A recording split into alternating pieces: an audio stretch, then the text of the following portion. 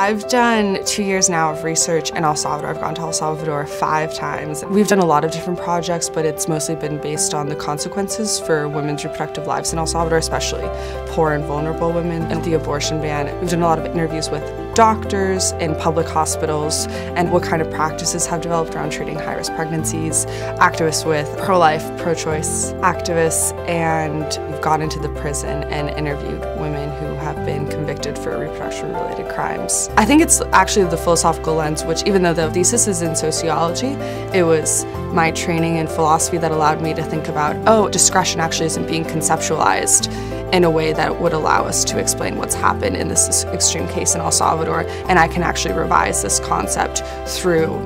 these cases. It was an incredibly valuable experience to figure out how I work if I'm setting the deadlines for myself and figuring out this is something that I care about a lot, and it's not necessarily just for a grade or just for a class, but it's something that I'm able to develop as a project of my own.